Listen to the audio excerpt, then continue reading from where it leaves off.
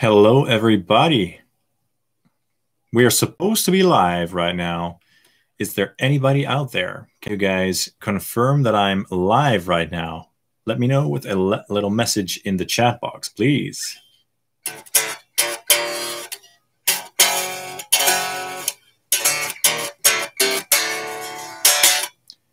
Is there anybody out there? Let me know. Hey, Vadim, how are you, man? Can you hear me? Can you see me? Can you smell me? What's up? Hey, thanks for joining. So my mic is active and my camera. You guys can see me. You guys can hear me. Is everything functioning? Yes, Paul. Hi, I'm live. Hi, guys. Nice to see you guys. Awesome. Happy New Year. I hope that 2021 will be a great year for all of you guys. And thanks for all your support in the past years. I really appreciate it a lot. I would not have been here without you guys. So thank you so much. And thanks for tuning in. And also, don't be afraid to ask me anything. Ask me any questions you might want to know the answers to and stuff like that. So just as with the previous live stream, I'm going to start with a little a cool guitar to show you guys. Check this one out. Check this one out. Oh my goodness, it looks so nice. Check this out. This is my new LTD Phoenix 1000 Deluxe. It's such a cool guitar. I mean, look at this thing. Ever since these came out, I think a year ago or something, I was like, I had to have one. And I finally got one, and I'm very, very stoked. So yeah, this is an ESP LTD guitar. And this is actually my first LTD ever that was made in Indonesia. All my other LTDs were made in Korea, and I love all of those. So I have to be honest, I was a little bit, not scared, but a little bit hesitant to order a new guitar from LTD because I know that they make a lot of them in both factories. So they make certain guitars both in Korea and in Indonesia. But yeah, I got this one from Toman, and it's a great guitar. I can't really tell the difference. I mean, I can't really tell that this is an Indonesian guitar as opposed to a Korean one by playing it and by looking at it. It's a very well built guitar, so that was really a relief. Vadim asks, what is the neck pickup? It's actually a sort of a P90. It's a Seymour Duncan Fat Cat or something. A Seymour Duncan Fat Cat, I believe, and it's a P90. So it's a really nice sound for cleans and you know, stuff like that. And the bridge pickup is a Seymour Duncan custom.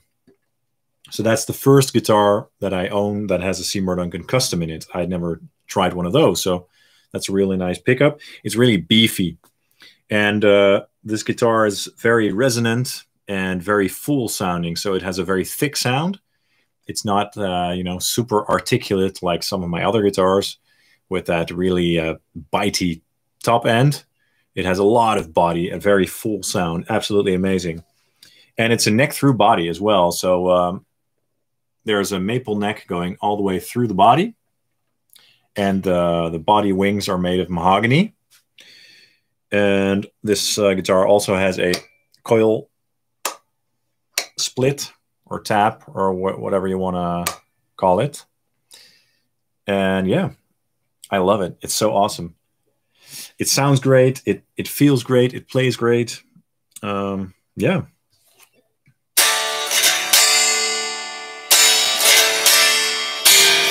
It's really loud. I have no idea if you guys can pick that up via the mic, but it sounds awesome.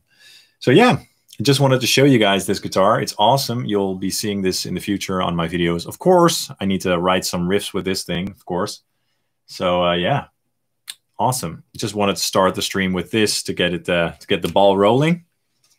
So yeah, I'm going to put this down right now. If you have more questions about this guitar, feel free to ask them in the chat.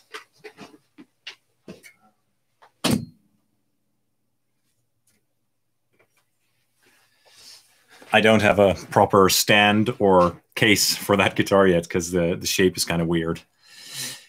And I also got a Kemper stage, which is here. Last time I asked you guys about the whole Kemper thing, and I ended up getting one. Look, here it is. My Kemper. And I'm going to talk about that a little bit as well. It's really, really cool piece of gear.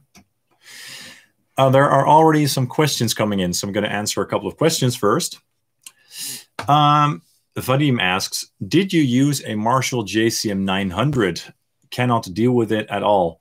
I haven't used one in my studio, you know, at my proper setup with all my gear. I only tried one years ago in a rehearsal space, and I wasn't really impressed. But to be honest, back then I really wasn't into Marshall amps that much. So, you know, it's a bit hard for me to judge. I'd love to try one day. I remember seeing a video that Fluff did about the JCM800, and he said that the Tool Reverb version, the one with the reverb, sounded the best or something.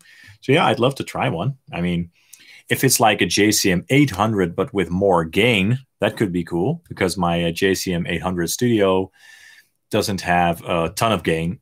And yeah, it could be cool to have like a version of that, but with a bit more juice, so to speak. I know that the Silver Jubilee Mini has a bit more gain, but it has a more warmer and round sound to it. So I don't know. I'd love to try one. They're not expensive, so who knows? One day, maybe, you know. C. Shepherd asks about the LTD guitar. Did you put some foam at the nut? Yes, I did. And there is actually a question that I prepared by someone else. A JH Guitar asked me, beautiful demo, why the Schecter have tape over the strings behind the nut? Okay, so a lot of people ask me this stuff. So I'm going to answer it again. I put tape on the strings past the nut. I'll show you guys. Like sometimes I'll put tape on the strings there, and sometimes I put like foam rubber. And yeah, the goal there is to mute the resonance that happens here when you play like staccato, heavy, distorted riffs. If you don't do this, often, not always, but often what you'll get is resonant sound. So the strings will kind of go like, ding, ding, you know, and when you mute this, it's just totally silent. So it's kind of like a manual noise gate in a way. I highly recommend doing that if you're into very chuggy, heavy stuff with a lot of gain. You can experiment. This doesn't look very fancy. I know people have told me, why do you put tape on your guitars? I know, you're right. But yeah, you can put foam rubber under there. You even have those string things, the string, I forgot what it's called, but you have those special like hair tie thingies that you can put here. And there's a bunch of solutions for that. But yeah, that's why I do that. I hope that answers your question.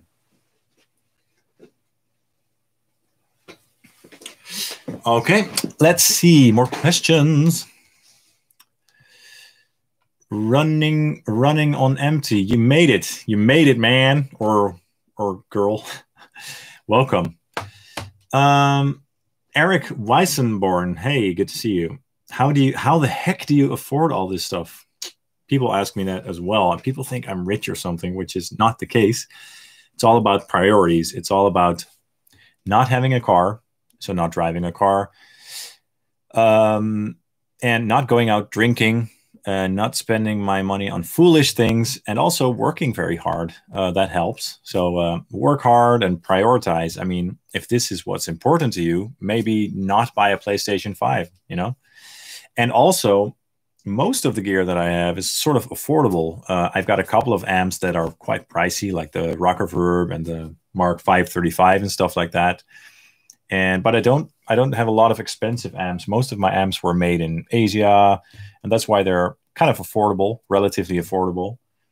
And the same goes for my guitars. I only have one Gibson, and that's the most pricey guitar. And a lot of my guitars were made in Korea, and yeah, most of them were made in Korea. My Ibanez 8-string was made in Indonesia, as well as that LTD that I showed in the beginning of the video. But So yeah, I don't buy a lot of expensive stuff. I mean, you could also have like 10 PRS guitars and 3 very expensive amps, and that would cost about the same. So I'm definitely not super rich. Work hard and prioritize. I guess that's the main thing. But thanks for the question, and keep the questions coming, guys. Really appreciate it. And thanks for tuning in. And for all the guys that have just tuned in, Happy New Year to you guys. I wish you all the best for the next year. Let's hope that it will be a more calm year with less stress and less craziness. That will be awesome. Okay, so I already talked about my LTD Phoenix, which is an awesome guitar, but I will talk about my Kemper as well later in the thing if we get to that, because I got a Kemper stage, guys, and it's really cool. I'll talk about that in a minute, but first I want to answer a couple more questions. Hi, Bravata Wildcat. Hi, John. I wanted to ask, how do you track your guitar in stereo? Do you have a mono to stereo splitter or stereo DI box? How do you track your guitar? Well, usually what I do is I track my my DI tracks with my Fractal Audio XFX3, because that's like a huge part of my setup. And with that, I always just record the default DI tracks, so to speak. You can record them in mono, but I record them in stereo always. But trust me, it doesn't matter. You can also record in mono just fine. Otherwise, maybe make 2 mono tracks and make them into a stereo track or something. But my XFX handles that automatically, basically. So that's one of the reasons why I've always done that. Thanks for the question, and thanks for tuning in. Stick around. Okay, next question. Otto van Schaik. Hey, Otto.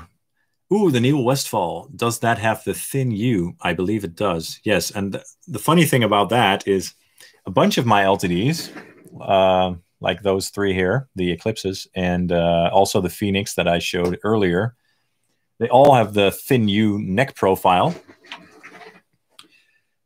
As well as that Neil Westphal model. They all have that thin U neck profile, but they all feel different. They feel similar, but they're definitely not the same. Like the LTD Truckster, the Truckster model has probably the thinnest neck, and the shoulders of that neck are a little bit more, not as smooth as the others. The Neil Westphal neck has a very like smooth shape to it. And they all are just a little bit different. Like the neck on the EC1000T is the biggest probably, but it could be a coincidence. I don't know how they make those guitars. Maybe they make them slightly by hand, the neck shape. I'm not sure, but it's a very, very comfortable guitar. I love that Neil Westphal LTD. Highly recommend it. It's awesome. Hi guys, thanks for tuning in. Fret wraps. That's right. Yes. Thanks for letting me know. Running on empty. Can you do a test of the EVH EL3450? See how close it can get to a JCM800 and also a rectifier. Could be a cool idea. It's a great amp. It's a great amplifier. When you compare that amp to a JCM800, it has way more gain. It has a ton of gain.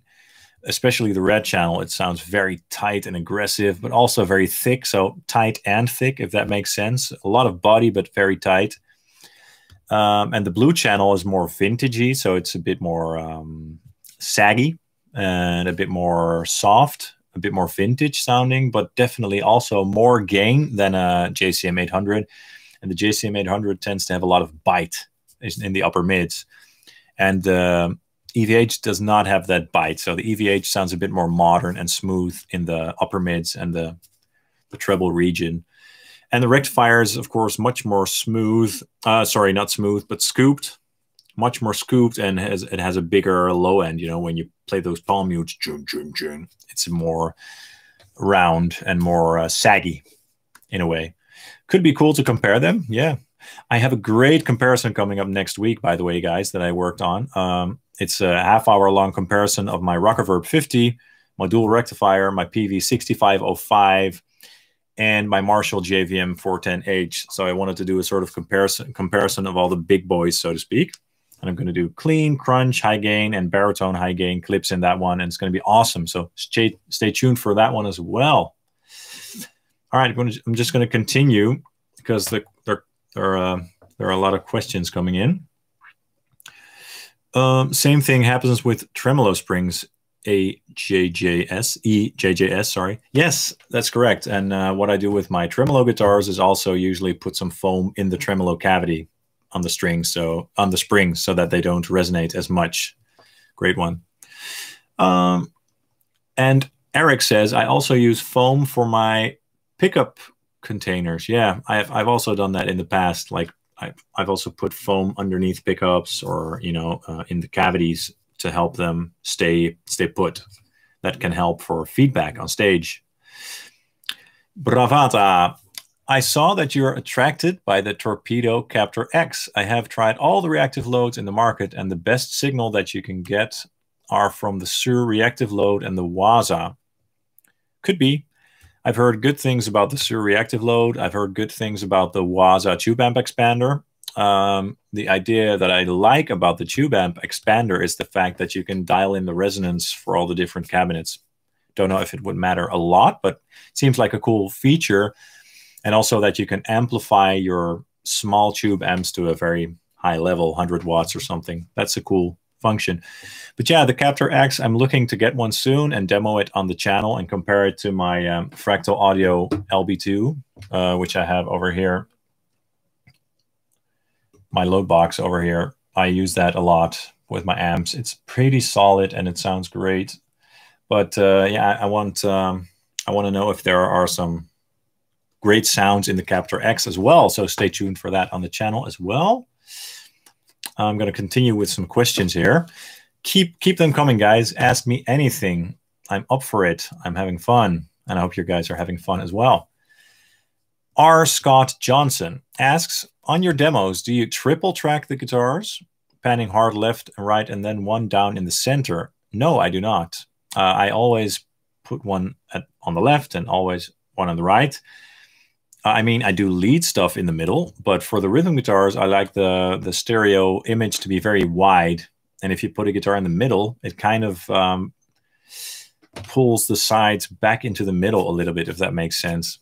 I'm not saying it can sound awesome, but I don't like to do that. I prefer to have a separate sound on the right and a separate sound on the left, just to keep the sound extra wide, if that makes sense. But it can't hurt. I mean, it could sound great.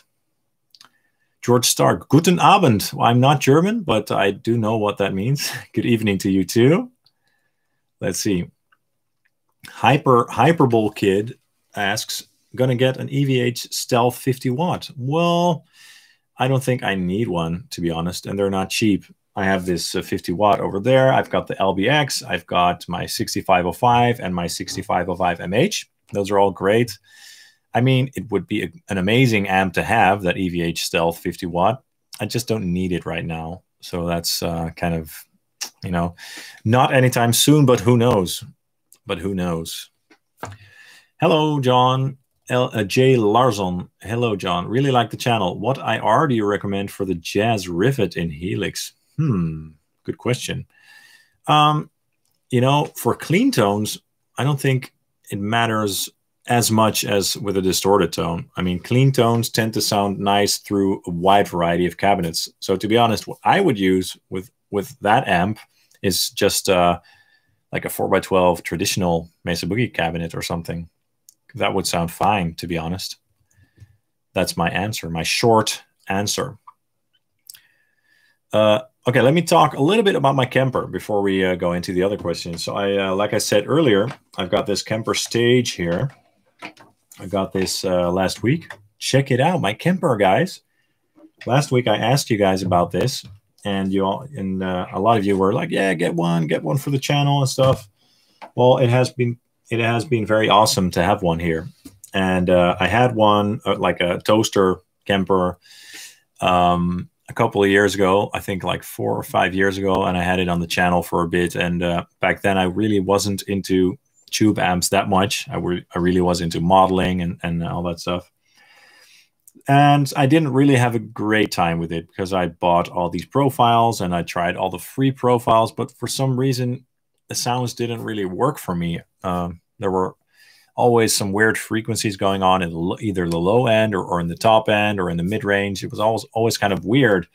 But now that I've built this collection of all these tube amplifiers, I thought, why not try it again? Why not get another Kemper and maybe use it for some videos? By the way, I've got a very cool idea about a video, about a little cheeky video. I thought of doing another blind test. I don't know if you guys seen the other blind test, but I thought it would be funny to do a blind test. And I think I'm going to do that very soon. And I'm going to do 4 different sounds. I'm going to do my Marshall JCM800 Studio, the Kemper, and I'm going to profile that amp into the Kemper, the Fractal Audio XFX3, and I might use the tone matching function, or I might not. I'm not sure yet, because the amp models on the XFX obviously are quite accurate, so I don't know. And then the Helix, of course. And then I'm going to do a blind test. I'm going to let you guys guess which one is which. Sounds fun, right? Anyway, so we've got the Kemper here, and I've started profiling some amps. I've profiled my mini rectifier. I've profiled my orange Jim Root there just to see how that would work, if it could do a great job of emulating an orange. And today I also profiled my MT15, my PRS MT15. And so far I've been really impressed, really impressed. The clean and crunch tones and the tones with like a slight bit of breakup are very, very good. And the high gain tones are amazing as well, but they need a little bit more work with the refining process. So for example, when I profile a high gain amp, what I often notice is that the profile seems to have a little bit more gain, a little bit more saturation, especially on the palm muted notes than the real amp. So the real amp tends to sound a little bit tighter in the response usually. So what I then do is go back and turn down the gain on the amplifier a little bit so that the amplifier itself has a little bit less gain than I want on the profile, and that it sounds a little bit tighter. And then I profile again and do the refining thing and stuff, and maybe dial in a slight bit of clarity and stuff. And then a lot of times it sounds super close, very close. So it's a lot of fun. And I'm making a bunch of different profiles. What I'm doing right now is I'm making all the profiles with the load box, which is working out awesome, by the way. I didn't know if that was going to be awesome, but it works out very, very well. And I'm making them direct so that I can either put the direct profiles through my XFX or Helix with the impulse responses, or I'm also making versions of these exact same profiles, but then with the cabinets loaded inside of the Kemper itself. And that also sounds great. So I'm just having a blast. And I'm looking to profile the JCM800 Studio tomorrow to see how that sounds. And then I'm going to work on that little blind test comparison for you guys very soon. That should be very interesting. So yeah, Kemper stage, it's awesome. If you have any questions, absolutely let me know. In general, if you have any questions about anything, just feel free to ask them. I'm just going to continue here and answer some questions. Let's see. Where were we? George Stark asks, was wondering for a while now, do you really only ever use your Laney boost? No need for the others? Well, I don't use boost pedals that often. I have a couple of great boost pedals. I have the Maxon OD808, which is, of course, you know, a classic. I've got the Boss SD1, the yellow one, up there.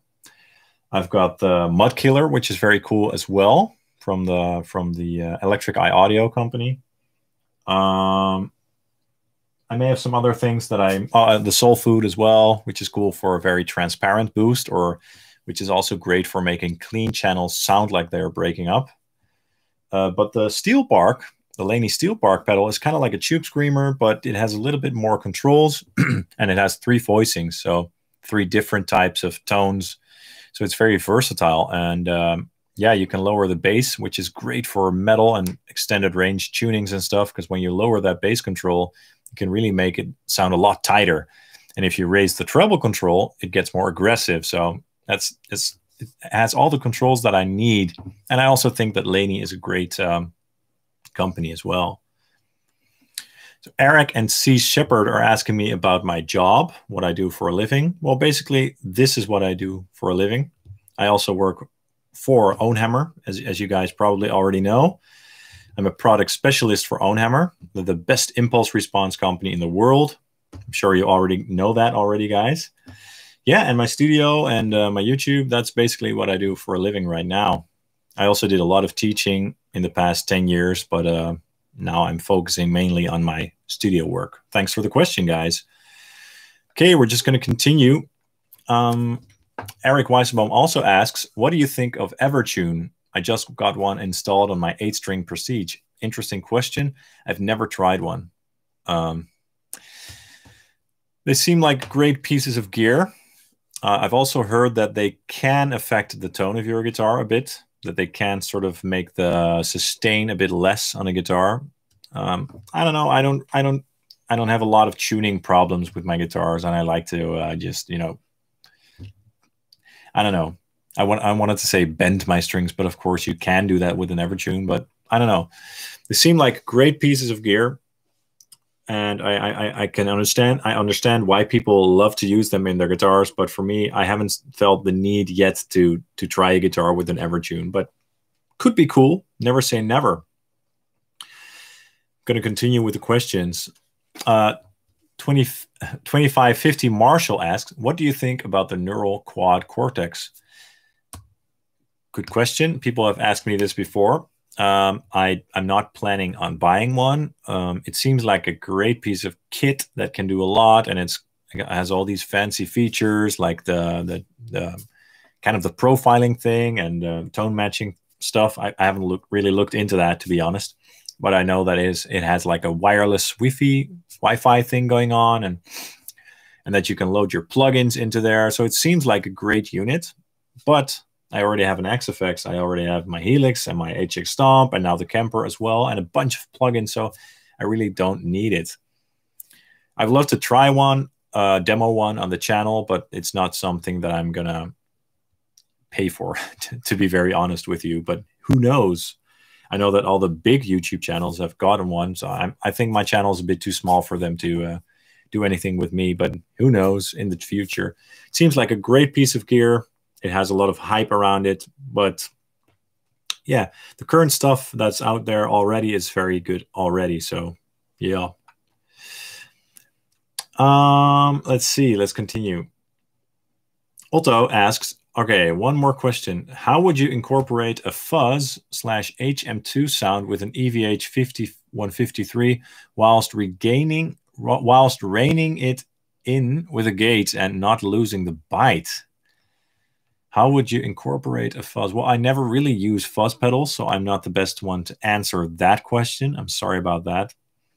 Maybe you could ask this question to the Bun. You know the Bun? He's the YouTube guy, the baritone expert, Scott. He's awesome. He's really into that filthy guitar tone with very low tunings and stuff. I would ask the Bun, Scott, about that. He might be able to give you a great answer. And he also uses the EVH amp, so he would be the best person to answer that question. So go to his channel and ask him, because he's awesome. He's a great guy, and I love his channel. Let's see. Hello, guys. Thanks for tuning in. And as I said earlier, feel free to drop your questions here. I'm going to do my best to answer all of them. I'm going to find some more questions here. What's your top Duo Q Live asks, what's your top recommendation for a hard rock guitar amp for a new touring band? Wow, that's a great question. What's your top recommendation for a hard rock guitar amp for a new touring band? Well, first of all, I hope touring comes back again, because I really want to see some live shows again. Oh man, but I'm sure you all feel the same.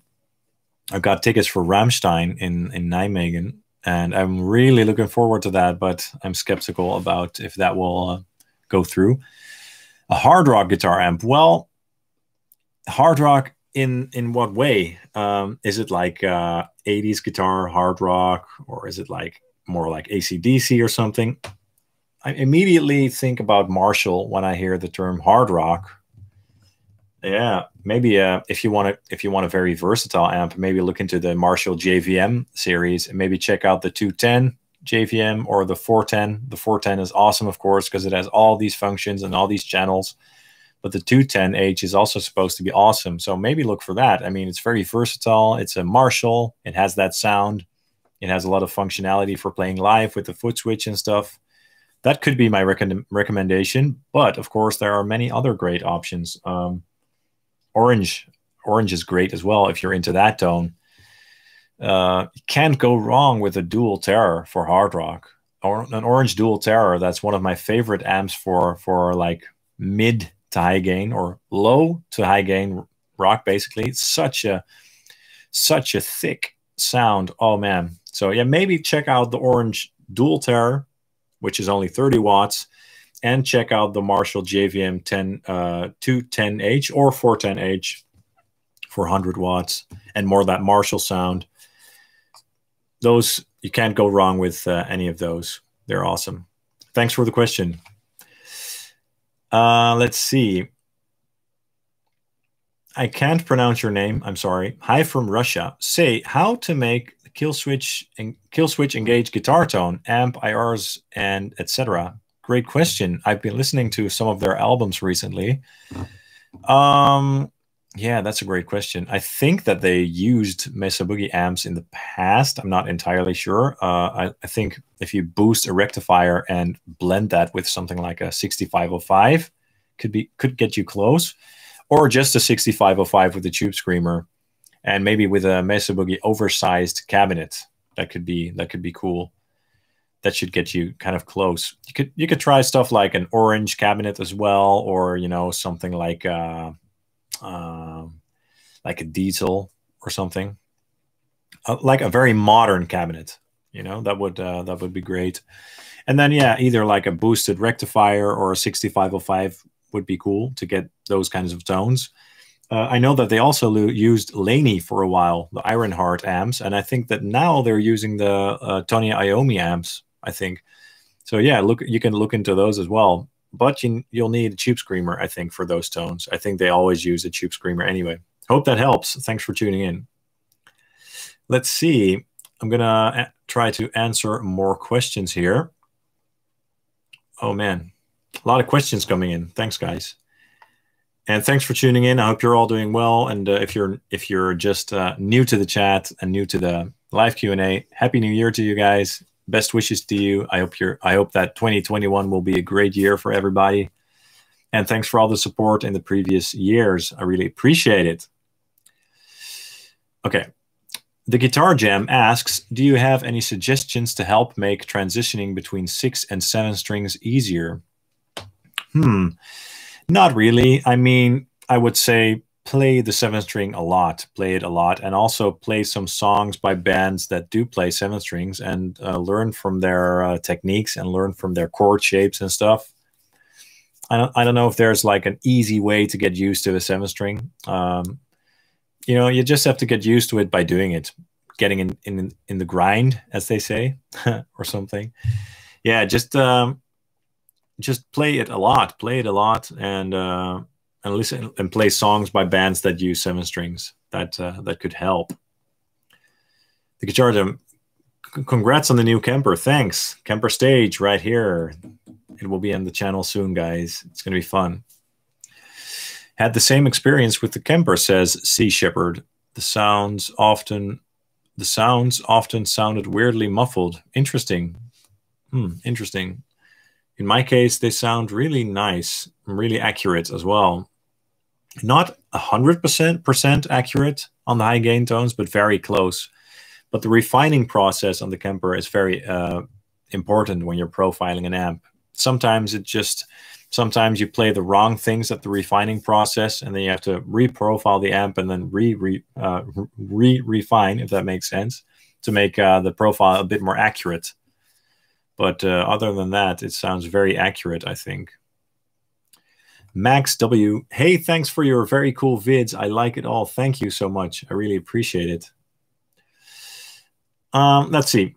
Bravata would love to see a Mark V 25 preamp into the loop of a Marshall video one of these days. I love the channel. I think you're referencing to Master of Puppets, aren't you? Could be cool. Could be interesting to try to mix and match preamps to certain power amps in the future. Cool idea. Could be something fun to do. Travis says, I have an opportunity to get a Marshall JVM210H for $800, but it's a 2008. How is the reliability on those amps? Would you trust it? I don't know. I've heard some things that the earlier JVMs had some issues on the PCB. But my amp has been solid so far. And mine is an early one as well, but I have one with a serial number that was higher than a certain series of those amps that had issues. So mine is supposed to be one of the good ones. I don't know. Maybe try it out and do some reading on the internet about it. 800 is in Holland. You can get a 410H for 650 sometimes, or 700 euros. So 800 for a 205H. It's not very affordable, in my opinion, Travis. So maybe look further to see if you can get a 210H maybe, or 410H, because those are awesome amps. Thanks for the question. Hyperbole Kid, going to be fun to seeing what you do with the Kemper. It's going to be fun. Yes, it's fun. A lot of fun. Let's see, running on empty. Thank you very much for taking the time to answer these questions. Happy New Year to you too. I want a rectifier, but too expensive. What is the cheapest way to get that sound and get that sound? Any other amp pull off that sound? A rectifier is a very unique tone. I don't know of any other amp that sounds like a rectifier. Well, having said that, the Hughes & Kettner Tubemeister Deluxe 40 sounds kind of similar to a rectifier in a way. I would recommend checking out my review demo of that amplifier, because I also mentioned in that video that it sounds kind of like a Mesa Boogie rectifier. It has that scooped sound, but it's a bit more bitey, if that makes sense. You could check that out, or check out a used mini rectifier, because the mini rectifiers are really awesome. Nightwalker asks, are you going to sell your Kemper profiles? I haven't decided on that yet. I'm not sure yet. Could be cool, could be fun, but I'd have to think about how I do that with the cabs and stuff. Maybe if I would do that, I would do direct profiles only, so that you guys can add your own impulses to the profiles, because it does sound amazing. I'm not sure yet. Of course, when I decide to do that, you guys will hear from me, obviously. Yes, Uvunu. I'm not sure how to pronounce that. Ovuno. Ah, you got a Kemper. Yes, I got a Kemper stage. It's so much fun, guys. I talked about this earlier in the stream, but it's really, I mean, if you've got tube amps, then it's especially awesome, because yeah, then you can profile all your amps and put them in here, and for a demo or a quick playthrough, you don't have to grab your tube amp and let it warm up and stuff. You just grab a profile, add some effects, and tweak the profile a little bit, maybe, add some definition, add some compression and stuff. It's just a really fun piece of gear. I haven't even taken the plastic off yet, so shall I do that? Look, I'm going to take off the plastic. Woo, there it goes. Yes, I really love the Kemper stage. And one little fun thing, like a fun little feature, is the tuner. Like there are these 3 LED lights next to the tuner button. And you can even tune your guitar without turning on the tuner with that. Really handy, really handy feature.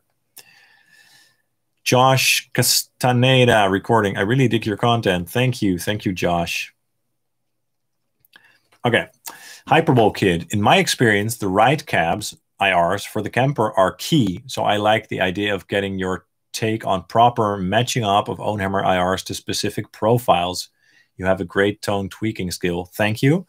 Yeah, I was thinking the same thing along those lines. So if I end up selling my Kemper profiles, I think what I'll do is do the direct profiles and maybe do like an IR recommendation, you know, tell you guys like, oh, this profile was made with my with the Ownhammer rectifier cabinet or something. And then you can then, of course, use your own impulses. But if you want like the perfectly voiced sound for that direct profile, you would have to probably get an Ownhammer cabinet along with that. But I'm not sure yet. I'm thinking about that. Could be fun. Could be fun. Could be cool to share my tones with you guys. That would be awesome. Would love to hear the XFX and Kemper comparison. Yes, it's going to be so much fun. It's got, I feel a bit cheeky because with my last blind test, it was a lot of fun because you know, there were a lot of reactions from people who really knew, yeah, that's the real amp because blah blah blah, and that's the Helix because of that artificial blah blah blah, and a lot of guys got it wrong, which is fun.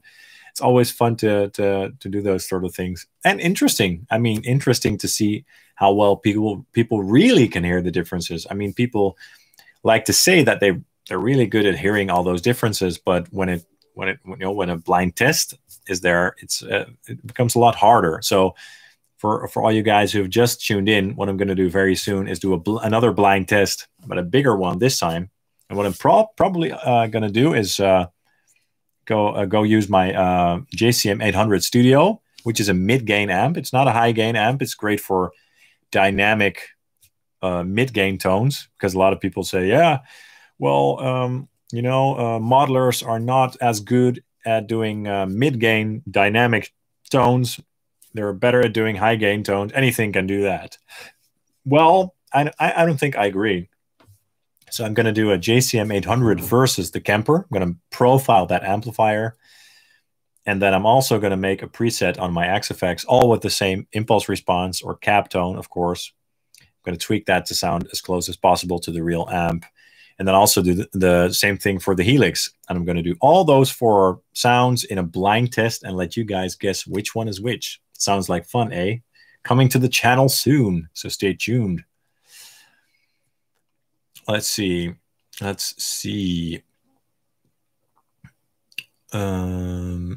going to answer a couple more questions here. Hyperbole Kid, Kemper community is going to definitely want a Metallica pack from you with your great ability to nail those tones. Wow. Wow. Thank you. Well, that's a tough one because, I mean, I've done the Metallica tones with my XFX, but that's, I mean, that platform lends itself very well to that because of the tone matching feature. And with a Kemper, I'm not sure if you can do tone matching from a record. And I also don't have a diesel VH4 yet.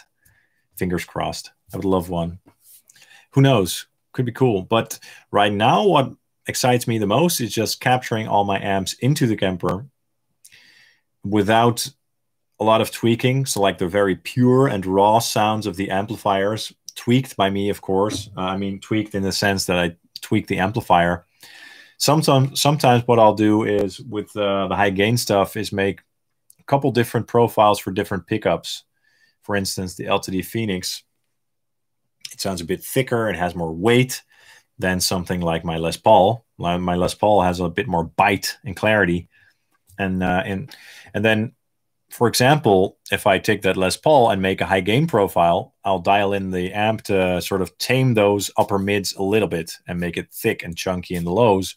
But then with the Phoenix, which has a bit more body and low end, I do the opposite. A little bit less low end and a bit more treble. So it can be interesting as well to, you know, make profiles with different guitars. So I'm going to stick to that as well. Not a lot of guitars because that would be crazy, but just a couple of guitars just to make the high gain profiles especially versatile, you know, have some tones in there. But very pure amp tones, not a lot of tweaking, you know, just capture my amps as close as possible. That's the goal, basically. Bravata, do you love Symphony X? Not really. Sorry, I did see them live once with the Dream Theater in Rotterdam. It was cool. They were very talented, great band, but it's not really a band that I'm into. But yeah, thanks for the question. Let's see. Andreas Bohm, I really enjoy the videos with you comparing the amp sounds, but I can only spot significant differences in the crunch sounds. That's what I was just talking about. So yeah, that is why for the next comparison, like I just talked about, I'm going to do my JCM800 Studio. Most likely, not entirely sure yet. But that's also one of those amps that is in all the modeling platforms. So that's, you know, one of the reasons why I wanted to do that. But also because it's a crunch amp, so it's going to be a bit more dynamic and stuff. So it's going to be interesting. Hello, guys. Thanks for tuning in. And thanks for all the questions. Keep them coming. I'll be here for a little while. Let's see. I guess we can expect tons of amp profiles for Kemper coming from you. Don't see other reason for buying it. Well, like I talked about earlier, I'm not entirely sure yet. It would be fun, but it's just, I like gear and I like my amps and I like to experiment with stuff like this. This is my life. This is what I like to do. So it's not, I didn't buy it just to sell profiles. I haven't decided on that yet. It's just a lot of fun to work with, and it's really fun to kind of clone your amps and put them in here. So that's the main thing that I'm doing right now, is just experimenting and making a bunch of profiles. Let's see. What do you think? Schweinedarl Hackschwarte. I hope that I pronounced that sort of close. What do you think about Fortin? Fortin seems like a great company. They make some cool pedals. They're very popular, obviously.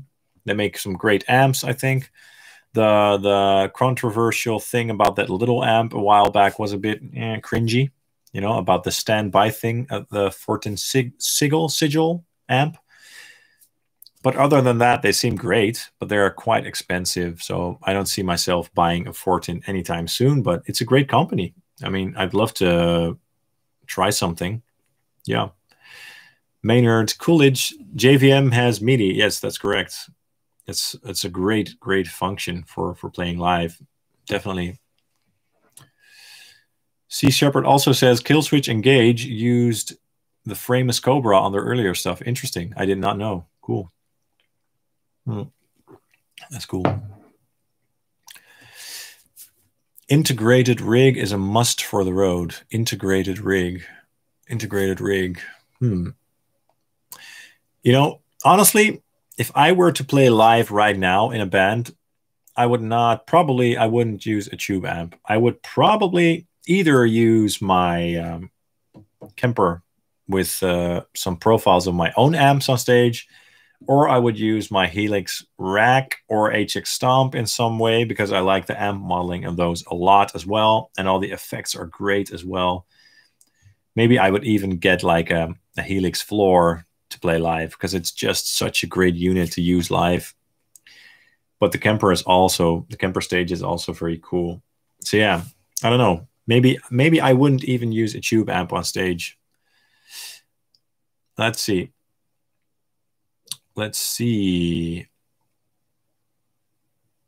Otto asks, one more question. Do you blend amps, and what would you recommend to complement an EVH 5153? I don't blend amps a lot. I tend to prefer like one amp per guitar tone, because it stays a bit more pure. If you blend amps, I'm not saying that it sucks or that it sounds bad, because obviously it works very well for tons of artists like Metallica and you know, the guy from Tool, I think. Although I have to say that the guitar tone on the new Tool record, I heard a couple of songs and I wasn't really impressed. Because sometimes when you blend amplifiers, you get these sort of weird phasey artifacts that I don't really like. And they get in the way of the clarity and definition of the grain of the distortion, so to speak. But if I were to blend an EVH 5153, which is a very like tight sounding amplifier, I probably would blend it with something like a rectifier, or maybe something a bit more vintage sounding like a Marshall. Yeah, I hope that answers your question. But thanks for the question again, Otto. Josh asks, what are some other channels you enjoy? Well, that's a great question. I watch a lot of stuff. A couple of buddies of mine are Nick Hill. You need to check him out if you're into metal guitar tones, or especially if you're into the Helix and metal. He's a great guy, great channel. And like I said earlier, I also really love The Bun. the baritone channel. Scott is a really great guy, and he's really into the low stuff. And both those guys make great videos. So go check those guys out, definitely. But I watch a lot of random stuff. But what I also like to do, and this may sound a bit crazy, it has nothing to do with music, but I'm a huge fan of New York, the city New York.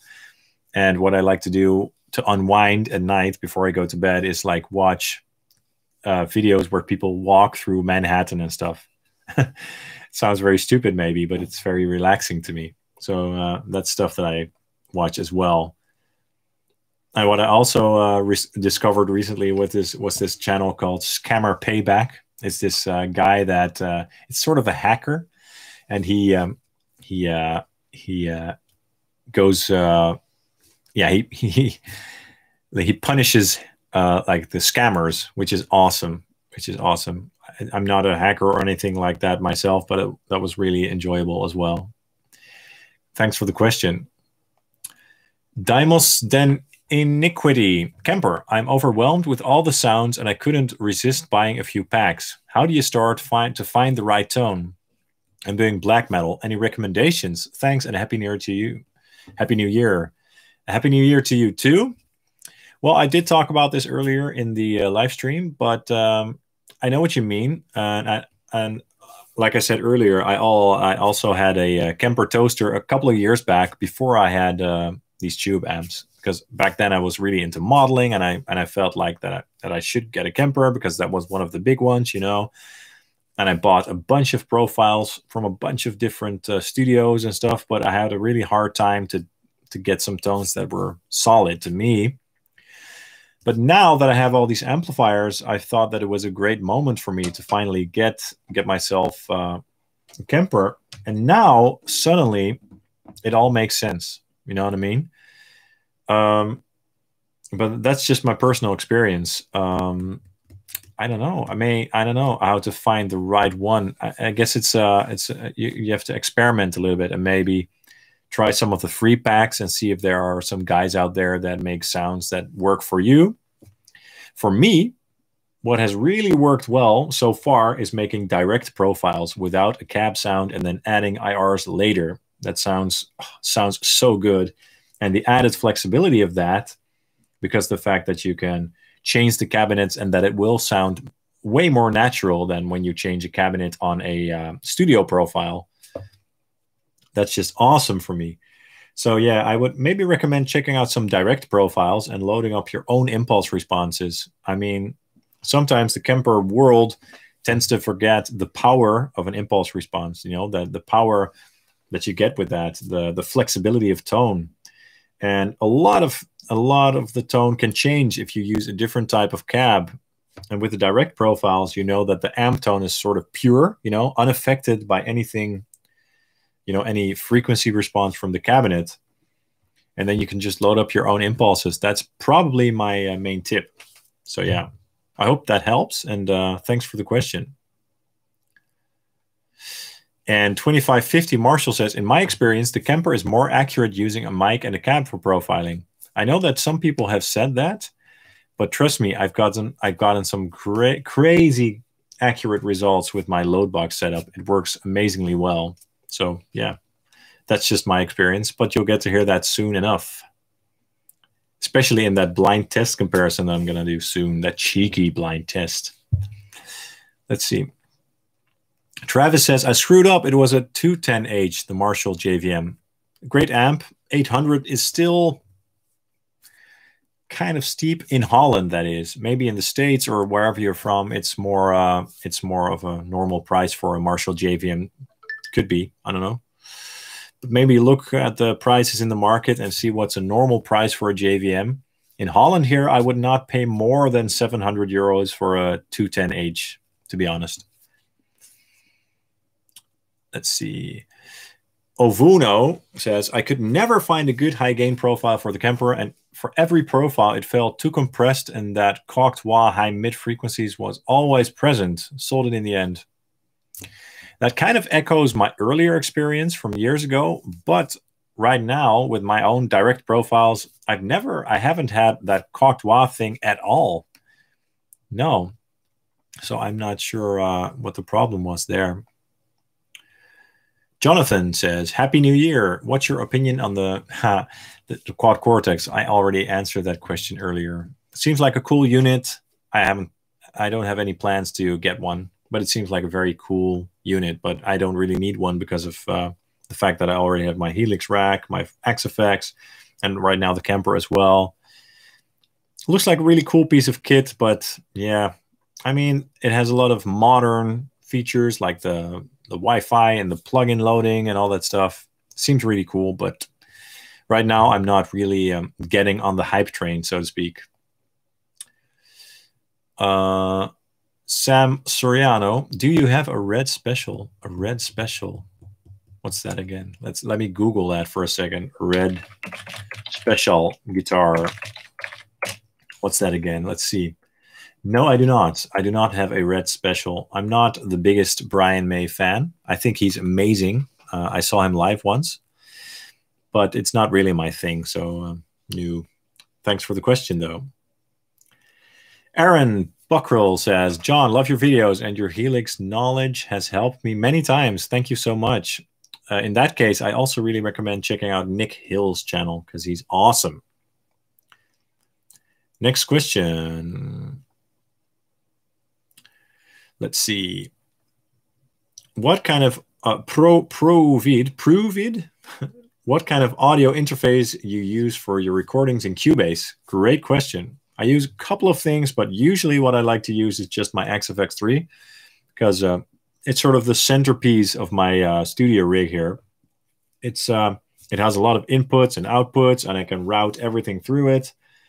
It's not perfect. It has some flaws, which can be a little bit annoying sometimes. Sometimes the audio, the USB audio drops out like that, and then I have to restart the computer and the XFX.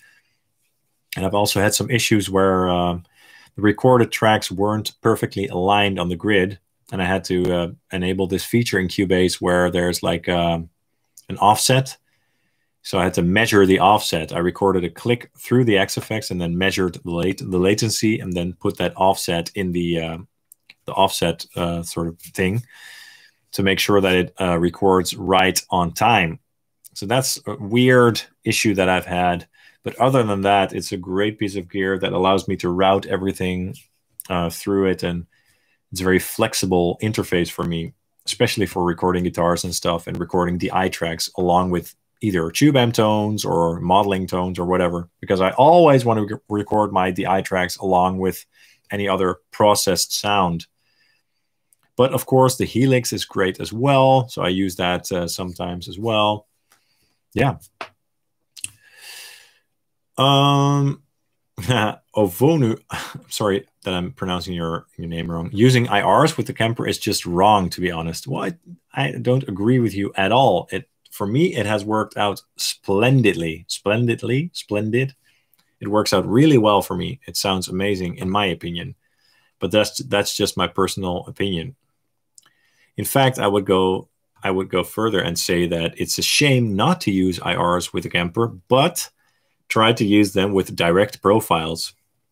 That's my opinion, of course. Let's see.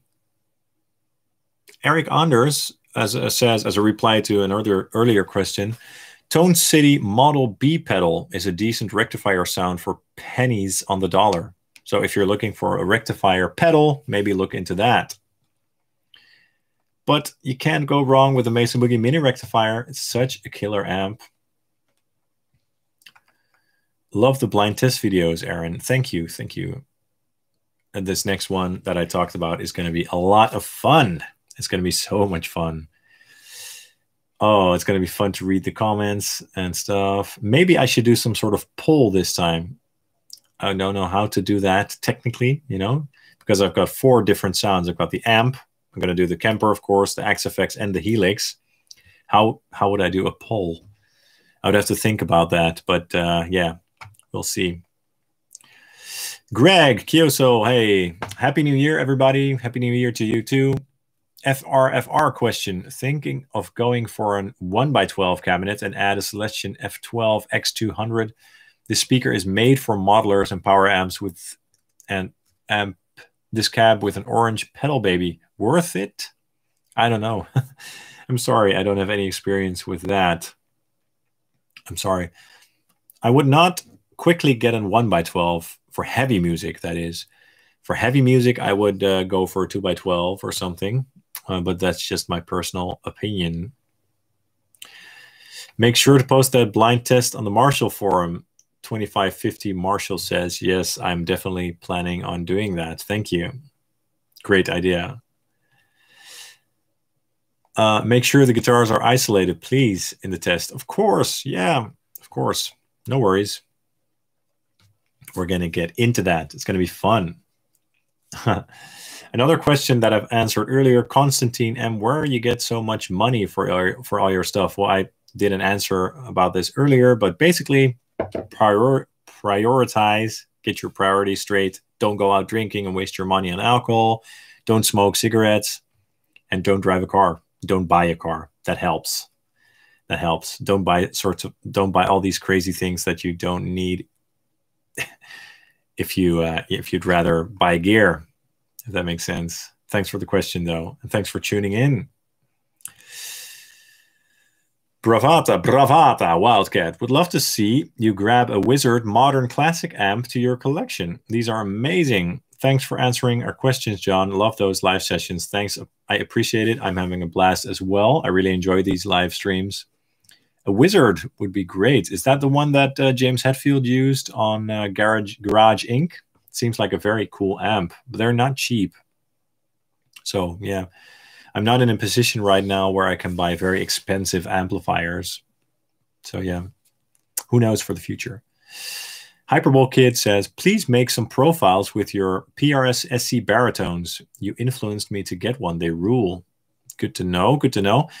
What I will do first is try the profiles that I made with various guitars to see how much trying a different guitar through one profile affects the tone. Because if I notice, for example, that a profile sounds very different with a baritone guitar, then I might have to make some special profiles for baritone guitars or something like that. Could be interesting, by the way, when I think of that. Like make a profile pack just for baritone guitars. But first I have to decide if I'm going to sell profiles at all. So that's something I have to think about. But could be cool, yeah. And those PRS SC baritones are awesome. I love them, yes. Great guitars. Hayden Brown. Hey, John, love your videos. Your Helix tones are amazing. Much love from Scotland. Thanks, Hayden. Thank you. Appreciate it. I want to visit Scotland soon. I love Scotland. It's awesome. Eric Anders. I can't wait for that ultimate comparison video. You mean the comparison of the big amps or the blind test? I can't wait for either. So next week, guys, I have an awesome video coming out. It's a comparison between 4 big amps, 4. My Orange Rockerverb 50, my PV6505, my Mesa Boogie Dual Rectifier, and my Marshall JVM410H. It's going to be so much fun. It's going to be out next week. It's about a half an hour long, so it's quite in-depth. I'm going to do clean tones. I'm going to do crunch tones. I'm going to do high gain tones with a passive pickup, and also high gain tones with a baritone with EMGs. And then I'm going to do that comparison like in the mix and also isolated. And the isolated sections will have a version with the same IRs. So with all the amps going through the same IRs and also that same AB comparison, but with unique IRs. So you guys can hear the difference as well. So it's going to be a lot of fun. Let's see. Bravata, do you know how to use blend the room mid-rear IR available in the Ownhammer libraries with the main IR? Well, sure. You need to use an IR loader that allows you to blend impulse responses, obviously. And what I would do is load up the main IR and then slowly, carefully blend in the room or rear or mid IR until you feel that it's adding something that you like. Is adding some sort of room resonance to the IR, but be careful because otherwise it can get very roomy and kind of weird sounding because those IRs are really meant for blending or for crazy effects, of course. But that's what I would recommend. take an IR loader plugin, something like Cab Lab from Fractal Audio, or you know, I like to use Nadir sometimes, or the other one from Ignite. I forgot the name, but something that allows you to blend impulse responses and then slowly bring in the room IR until you get a sound that you like. That's my advice. Thanks for the question. Let's see. Eric Ander says, if you can include the Neural Omega plugin in the Mega comparison video, that would kick ass because it's one of the best high gain plugins out. I can't tell the difference. Is that a JCM800? I'm not sure if I'm going to do that. I mean, it seems like a cool plugin, and all those Neural DSP plugins are great. But I really want to use a simulation that really emulates a JCM800.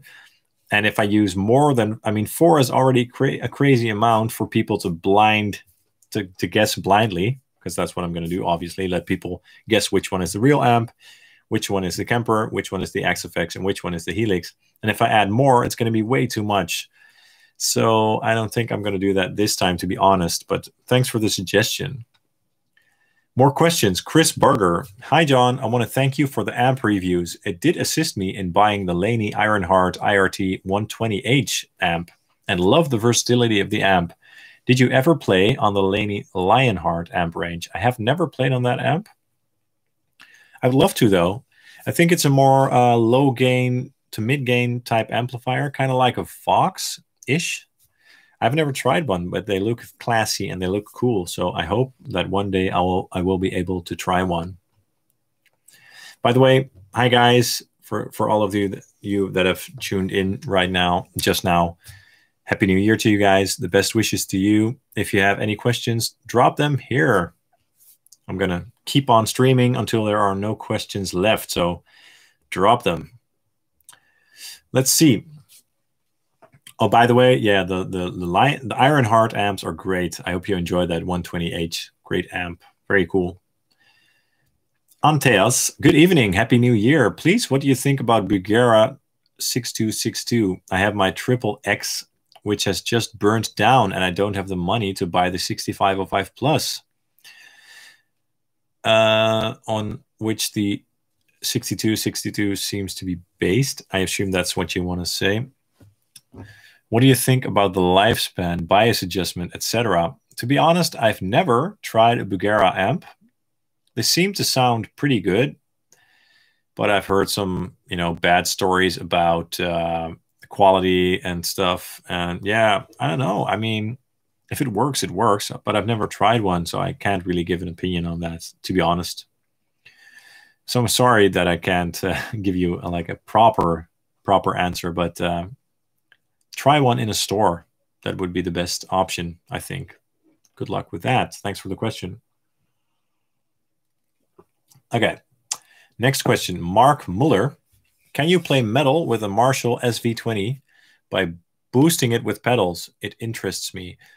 Great question. The Marshall SV20H is probably one of the amps in my collection that is the least good at metal, because it's really a vintage sounding amplifier and it relies very much on, I think, on power tube distortion. I'm not really sure how that works, but it's very vintage voiced, and the JCM800 has a bit more gain and a bit more bite. The JCM800 Studio, so the SC20H. So I would probably recommend that one first, but keep in mind that one does require a boost for high gain metal. The SV20H is amazing for, vintage plexi type tones and vintage rock and roll tones. It's really great at that. Keep in mind that it's very loud, though, very loud amplifier. But I would recommend the SC20H before that one for metal. It sounds much better for metal with a good boost, in my opinion. Let's see. Happy New Year, Billy. Welcome to the live stream, and Happy New Year to you too. Thanks for tuning in. Mark also says, Happy New Year. You are great. You create the best amp comparisons. Thank you. Best channel, heart. I love you too. Thanks for tuning in.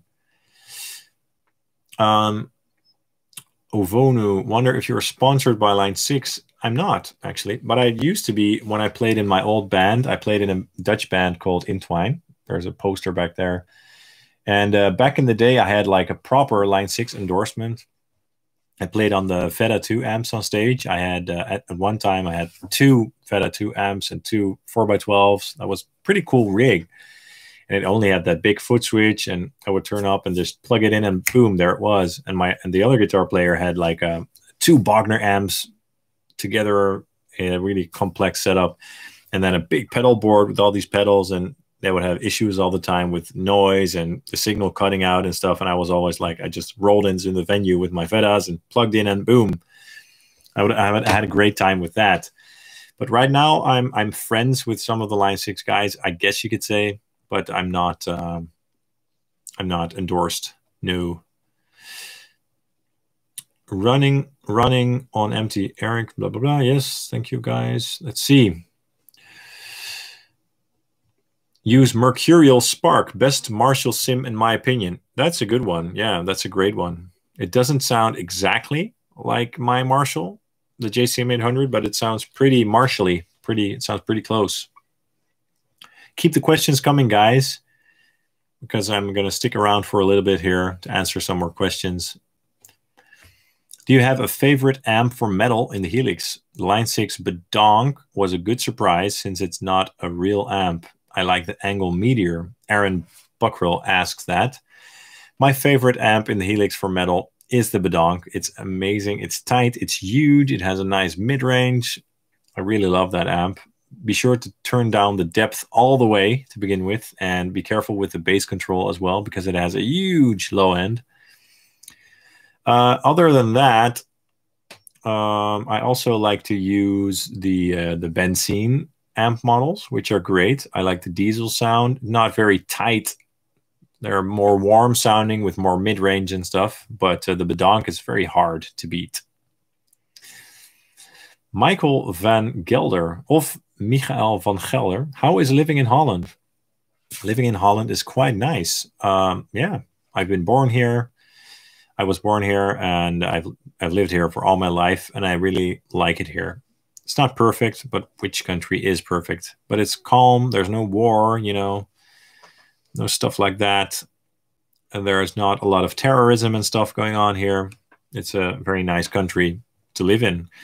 I do miss mountains and forests and stuff a little bit sometimes, you know, when I go to beautiful countries like Great Britain and stuff, and Scotland as well. I really love the mountains and the nature and all the, you know, the old like castles and stuff. I really love that. And sometimes I do miss that in Holland a little bit, but that's just a little thing. Holland is a very nice country to live in my opinion.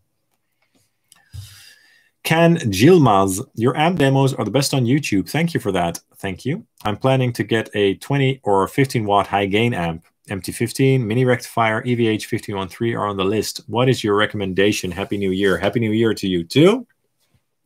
The amps that you mentioned are all great. I'm not sure which one to recommend to you because it really depends on your preference, but I'll go through the amps and kind of talk about them for a little bit. The MT15 is a very solid amplifier, and it's very affordable. It has 6L6 tubes in the power section, so it can get pretty loud without going flubby, if you know what I mean. The clean channel is very clean. You won't be able to get a very, you know, like a crunchy clean tone out of that. It's very clean. And the high gain tone is very nice, very much in between a lot of different amp tones. So somewhere in between a rectifier and a Marshall. So it sounds kind of like a 6505 in a way, but it doesn't do crunch tones very well. So if you like classic rock crunch tones, this is not the best one to get. And then the mini rectifier is great. It's very tiny. I love that amplifier. I'm just a huge fan of the Mesa rectifier tone. It is very versatile as well. It can do great clean tones. It can do some very nice crunch tones, but most importantly, it does that modern Mesa Boogie rectifier tone. It's 25 watts. I haven't played that one live or anything like that, so it's hard to say if it can go loud enough for gigs. But for studio use or home use, the mini rectifier is awesome. One tip, if you want to play that amplifier on a low level at home, be sure to, especially for the high gain channel, be sure to set it to 10 watts because it makes the amp sound a bit warmer. And the modern mode on 25 watts can sound a little bit brittle on lower levels. So keep that in mind. And the EVH5153, I only have the LBX1, which is the version with the blue and red channels. So no clean channel. That's not ideal. If you don't want a clean channel, that's fine. But the stealth could be probably could be cool. But like the awesome thing about the AVH amps, which is also kind of one of its weaknesses, is the tone, because it's very like tight and aggressive sounding, but it's really hard to make it sound not tight, if you know what I mean. It's kind of hard to make it sound a bit more vintage or to sound it big like a rectifier. You can't really do that on an AVH, but with a mini rectifier or the MT15, you can use a boost to make it sound tighter. So the EVH is probably not the most versatile option. And someone else right now, Super Gigawatt, says definitely the mini rectifier is definitely loud enough. Good to know. Yeah, the mini rectifier is such an awesome amplifier. It's hard to beat. I really love it. And as I talked about earlier, I did profile the mini rectifier this week. A bunch of different settings, all the channels, all the modes and stuff. And it sounds just so huge. It doesn't sound like a mini amp at all. And that's what I love about the mini rectifier. Let's see. Super Gigawatt. That reminds me of Back to the Future, by the way. Gigawatts, whatever he says in that movie. 21 gigawatts. What is a good price for a Marshall JVM210 and or a 410? Well, it depends on where you live. I know that some amplifiers can be a lot more expensive in the States, for example, like the Laney amps and the Orange amps and stuff. Those are a bit more pricey in the States. But in Holland, you sometimes see the 210H pop up for like, you know, even like for 550 or 600 euros. And the 410, I've seen them from time to time for about 650 euros or 700. So if you're somewhere in Europe, I would not pay a lot more than that. In the States or something, I would not know how those are priced over there. I hope that helps. Thanks for the question. Ovonu, which of the modelers has the best feel to it? Feel, that topic. Yeah, it's a hard topic because feel, I don't really believe that feel is a thing at all. I don't know if I want to get into that too much, but it's more of a, it's a different, yeah, it's just a different interpretation. I interpret that in a different way. Feel to me is, you know, something that you actually feel, something that you're actually, let's see, perceiving.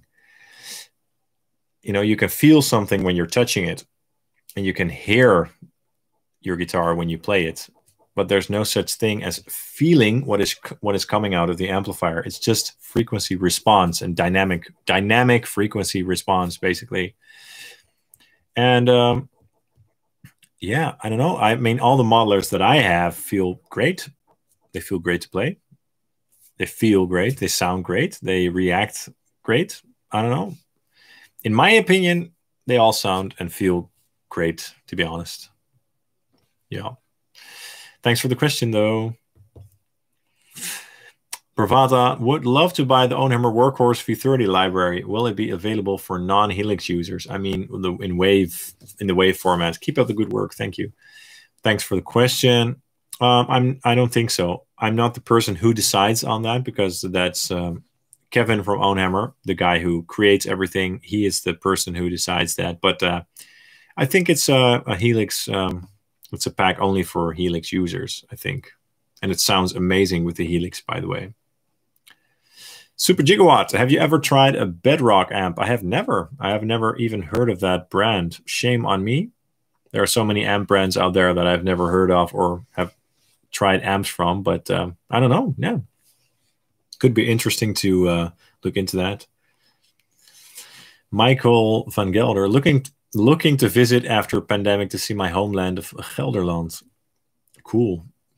Yeah, it would be great to travel more again once this virus has been, tempered a little bit. But let's not get into that too much today. Let's see, more questions. Thanks, guys, for all the questions. I really appreciate it, and thanks for keeping this live stream alive because of the questions. Without the questions, I would have been gone long. I would have been long gone. So thanks a lot for sticking around and hanging out. Running on Empty asks, JCM Mini versus JMP1.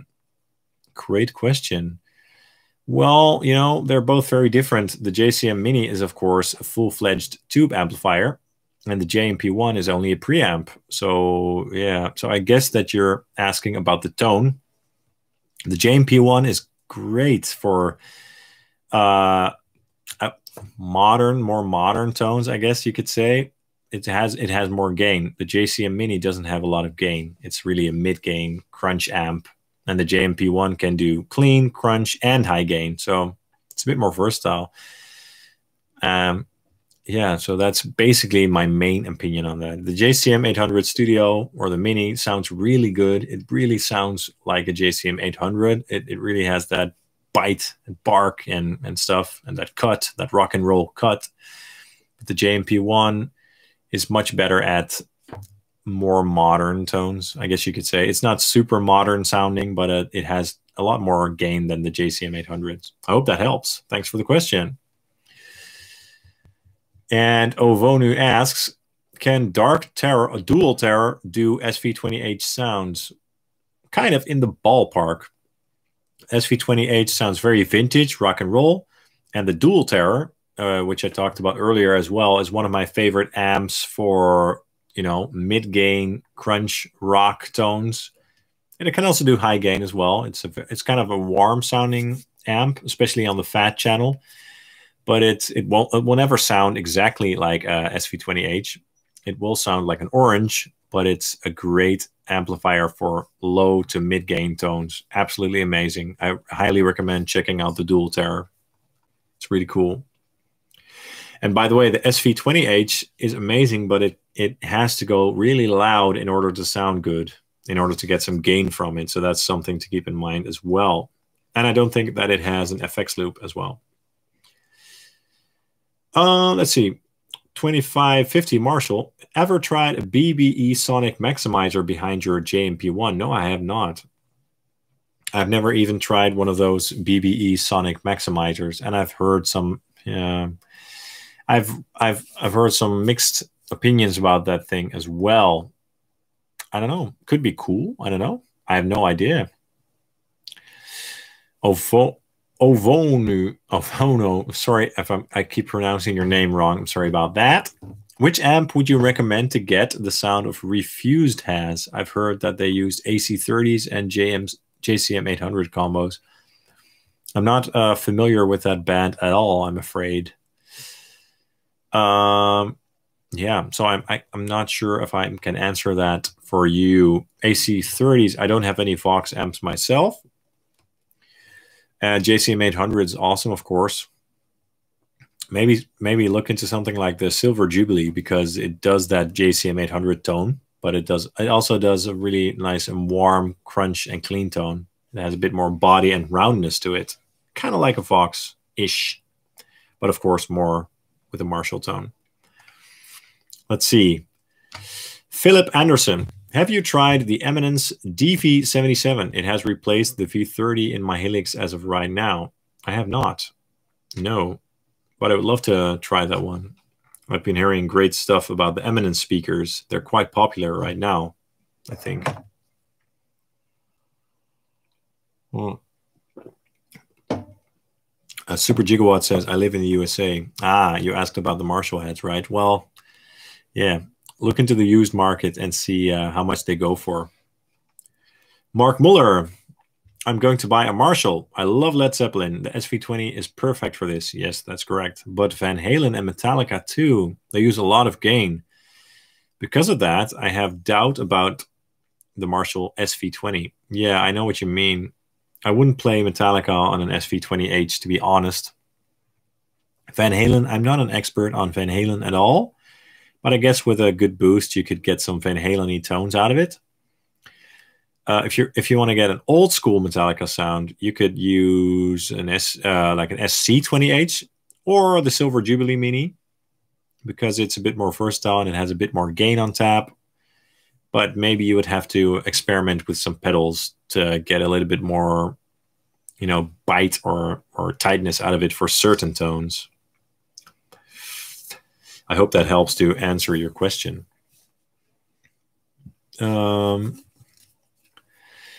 Let's see. Tim, when is the Primal Rage reunion happening? Awesome. I don't know if you're still online, but that's a great question. That was such an awesome band. We toured the world. Thanks for tuning in. Tim is my brother, by the way. He's probably watching right now, which is a little bit awkward, because now I have to act normal and stuff. Just joking. Super Gigawatt. P.S. I love your show. Thank you. Thank you so much. Mark Muller. Thanks. The 20. Can I play Metallica with it? Oh, yeah. Yeah, that's... I just talked about that. Let's see. Sven Jeske. What amp is #1 on your wish list? Great question, and I have a great answer for you. A Diesel VH4. I would love to have a Diesel VH4. That seems like an awesome amp. Yeah, I would love that one. That's #1 on my wish list. Seems like such a cool amplifier, but they're not affordable. As the VH2 seems like a very cool amplifier as well. So yeah, but I would love a Diesel. I would love a Diesel, yes. I should check out Refused. I think you will like them a lot. Okay, I'll check them out soon. Thanks. Mark Muller asks, how many Gibsons did you have? And if have some, can you compare some of those? Okay, sure. I've had 2 Les Paul Classics, but the earlier ones from the 2000s. And those were great. Those were great. I also had a standard faded. It was also great, but it was a lot lighter. So it was very resonant, but it did not have that thick body that I like about Les Pauls. I also had a Les Paul Menace at one time, but it had a horrible neck dive, so I sold that quite quickly. I also had a Les Paul Custom, which was a very nice instrument. But the Les Paul Classics that I also had, those had a bit more personality to them. They had a bit more bite and sort of attitude to their tone, and the Custom sounded a bit more refined. Having said that, if I were to buy or get a Les Paul anytime in the future, I would get a Custom, because they're just so classy and they're thick. They have a big sound. And of course, right now, I only have my Les Paul Classic 2015 back there, which is just a very, very great guitar. Very well built, a very nice sound. So if you compare, if I can compare those, well, for a classic Les Paul sound with a lot of bite and clarity, check out a Les Paul Classic, for example, or a Les Paul Standard. And for something a bit more refined with a bit more body, perhaps check out a Les Paul Custom. That's like the only way I can answer that for you. Super Gigawatt, thank you for answering my questions. No problem. Thanks for asking them. And by the way, keep the questions coming, guys. I'm prepared to stick around for a little bit. Thank you for answering my questions. What are your thoughts on the Marshall Origin series? I had an Origin 50. A couple of years ago, I had it, but I sent it back because it just didn't do it for me. Sorry about that. I didn't have enough gain for me. I wanted something. Back then, I didn't have any Marshalls, and I wanted one for that classic Marshall sound. And I ended up ordering an Origin, but it didn't have enough gain, and it sounded a bit, I don't know, it sounded a bit off to me. Maybe I had a dud or something. So I'm sorry that I can't, really help you with that. Said Rajabi. Hi, I have a Kemper profiler. Which profiles do you recommend to have Joe Satriani tones? Do you have any? Thanks. I'm not sure. I don't know. I haven't tried any commercial profiles in a long time. As I talked about earlier, right now what I'm doing is just profiling my own amps and making some profiles myself. So I can't really comment on that right now. Sorry.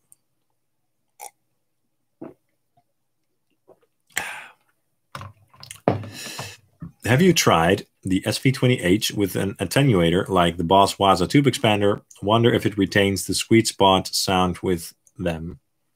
I haven't tried the Boss Waza tube expander at all. I would love to try one. They seem like very cool units, but my Fractal Audio LB2 over here does the job quite well. So for now, I'm not looking to get a tube amp expander. I am looking to get a 2 Notes Captor X soon, though, which should be cool, just to have another load box to try and experiment with and compare to my LB2. So yeah, I hope that kind of helps to answer your question. Tim says, my brother, Tim, tell the folks here about your backstage time with the Metallica gear. Haha. Yeah, that was awesome. Let me show you guys something. This is me with my brother backstage at a Metallica show, and this is James's guitar, and this is my brother, and this is me, and we were at that show in Copenhagen. Yes, and that was a show a couple years ago where James had a really strained voice. He was a bit sick, and his voice was sounding pretty messed up, and he said, like, yeah, my voice is fucked up. I want to stop. You guys want us to stop? And we were like, no. So they did continue the show with a very strained voice, but it was an awesome show, of course. But before the show, we went backstage and checked out the gear, which I also did in 2014 on the Pink Pop Festival. I also tried their XFX rigs and stuff, and that was a lot of fun. Really cool to be able to touch their instruments, so to speak, and to talk some of the crew and stuff. Really cool, great, amazing experience. And it was cool to have my bro there in Copenhagen as well. So yeah, amazing night. Yeah. If you guys have any questions about that, by the way, feel free to ask them as well. Let's see. Bravata Wildcat, I would love to see old pieces of gear on your channel, like used ADA MP1 or Mesa Boogie Studio pre-quad PV Bandit. PV Bandit, that's funny. Looking forward for new stuff on the channel. ADA MP1 would be cool to have on the channel. Sure. And the Boogie Studio preamp seems like a cool thing as well. And they're not super expensive here. So that's something that could be a reality one day in the future. Would be great. Thanks for the suggestion. Okay, let's see. Running on empty. Hughes and Kettner Deluxe 40 you recommended. Does the 18 or other wattage Grandmeister heads have the same tones? I don't know. I'm not sure. I would expect them to have the same tones, but they have less features. But the Tube Meister Deluxe sounds a bit different, I think, than my Grandmeister Deluxe. So there are probably some differences there. Not so much in the crunch and clean channels, but in the high gain channels, yes. It's hard to say if they're how alike they are. Sven, have you heard about the Diesel VHX analog tube amp with digital controls and effects? Looks amazing, and I like the best of both worlds digital and analog concept. Not cheap, though. I have heard about that amp. It seems like a very fancy and expensive amp indeed. As I said earlier, I would love to have a diesel amp in the future, but I don't see myself getting that VHX because it's just too pricey. But it seems like a very cool amp, of course. Yeah. Mark says, thanks for replying my questions. Well, thank you for asking me questions. I really appreciate you tuning in. Let's see. Marco, hi, John. Nice to see you live. Nice to see you here as well. Thanks for tuning in, and a happy new year to you.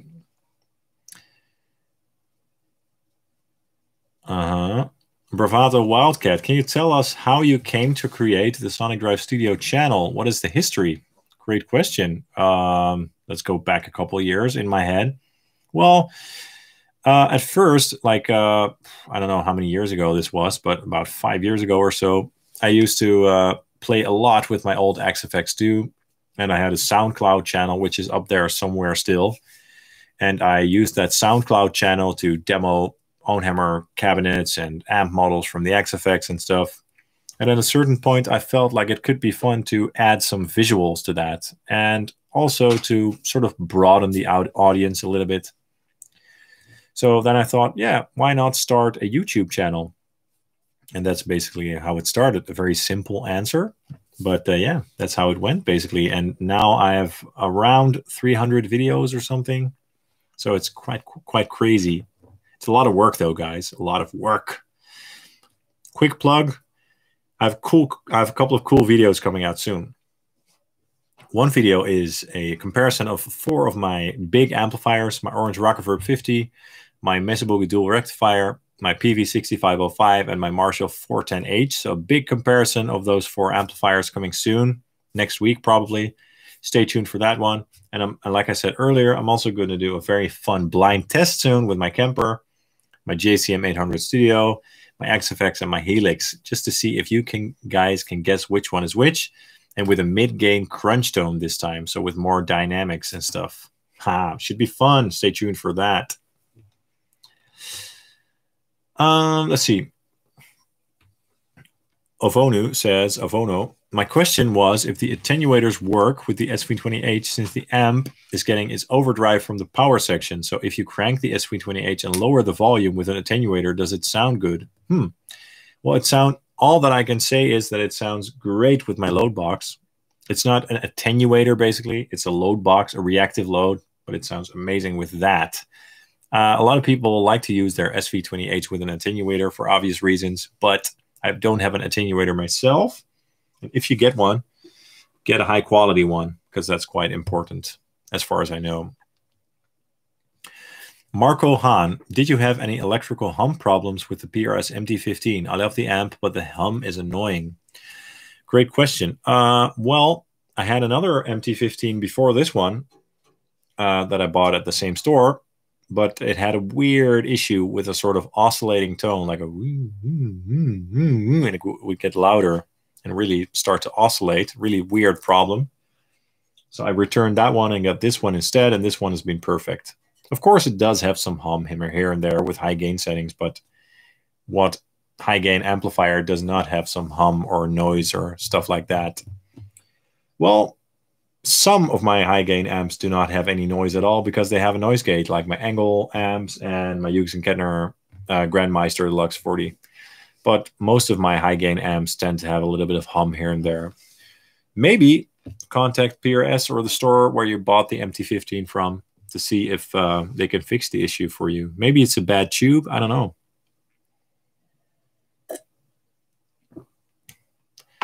And Mark Muller says about the Origin that it's a great amp for classic tones like Deep Purple, Led Zeppelin and stuff.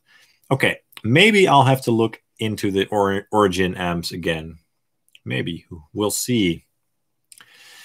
EJJS says, what did Metallica use back then? I guess the XFX. Yes.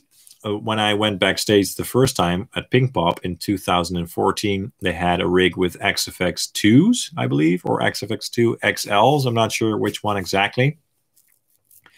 By the way, there are posts about this on the Fractal Audio forums where I also posted some pictures and stuff. My username there is Guitar John. So if you want to see pictures of me going backstage at the Metallica shows, check that out. But they used their XFXs, and they also used power amps, matrix power amps with their traditional cabinets. And I also played through the cabinets, which sounded absolutely huge. And the last time that we went backstage at Copenhagen, which was in 2017, yes, 2017, I believe, they also used XFXs, but this time XL Pluses, I believe, I'm not sure. But basically the same setup. Syed Rajabi, thanks. One more question. Active pickups such as Fishman can help to reduce the noise during playing, especially fast picking in comparison to passive pickups. Reduce the noise during, I'm not sure. maybe it's strange that I don't have an answer for you. I use active and passive pickups, both with great success. They both work for me. If you like very fast playing, yeah, it's all about taste. It's all about taste. So it's really hard for me to answer that question. Both pickups have noise in my experience. Active pickups have noise. Passive pickups have noise. Yeah, sorry that I can't answer that question perfectly for you. Aaron Buckroll, what do you think of the new Mesa Badlander? I like how you don't need a load box to record. That's a great feature. Yeah. People have asked me about the Badlander before. It seems like a great amplifier. I've seen some demos, and some of them weren't great, to be honest. Some of them sounded pretty good, but the thing is, I like my rectifiers unboosted. I like them to sound huge with a huge blooming and saggy low end. And the Badlander is made kind of to sound like a rectifier with a boost up front. It's more tight and more aggressive and stuff, which could be great, but I would have to try one for myself to give you a proper opinion on that. And also, I have a couple of amps that also do silent recording, so that I have a built-in load box of some kind. And they usually are fine, but not as good as through a proper reactive load, usually. So that's also, I would have to try it to see how good that sounds in the Mesa. But yeah, I don't know. I would love to try one, but I have no idea aside from the demos that I've seen. Let's see. Pip Priss, I got a question. Hi there. Thanks for tuning in. Since you do a lot of videos for Ownhammer, do you know the difference between the Revolution stuff and the formerly created cab IRs? Well, the feature set is obviously different because they have different mixes and different mics, which I love, by the way. I think those mixes are brilliant, and the naming is also really cool. They're really suggestive of the sound, if that makes sense. Like the Forward 3 mix, which I like to use a lot, obviously sounds very in your face, but also big. But you've also got the classic mixes, the brown mixes, vintage and stuff like that. So it really helps you to find the tone that you want very quickly. Of course, those cabs were also shot separately, so they're not old IRs repurposed or anything like that. They're completely reshot. And Kevin, the genius behind Ownhammer, he has refined his capturing methods over the years, and he's using his current methods with the newer stuff. So it's going to sound a bit different and a bit better, in my opinion. If you haven't checked out the Ownhammer Revolution series, I highly recommend checking it out. The 412 Trad especially is one of my favorite all-time cabinets for hard rock and metal and stuff. Okay, let's see. More questions. Thanks, guys, and thanks so much for tuning in. I really appreciate it, and I really enjoy these live Q&A. So I hope you keep showing up at the next ones. Let's see. I'm right that Mark Muller says, I'm right that Metallica early used JCM800s and today most of the time rectifiers. Well, it's not that simple. They've used a lot of stuff over the years. And one of the Metallica amps that you'd have to get in order to get like the main James Hetfield sound is probably a Mesa Boogie Mark II C Plus or Plus, or any of the Mark series amps, like a Mark IV could do, like a Mark V as well. That will get you that tight early 90s, late 80s guitar tone. And I know that they also they use them in the studio still today, but they like to blend that tight Mark tone with diesels or rectifiers. They blend that stuff together usually. So yeah, there's no simple answer to that question, unfortunately. But for live, of course, they use the XFX now. Let's see. 2550 Marshall. What do you think is the biggest contributor to guitar tone? Ha. Yeah, that's a bunch of factors. That's all these factors into one, if that makes sense. The player, the pickups, the guitar, the amp, speaker, all that stuff is very important. It's hard to say which factor is the biggest contributor to guitar tone.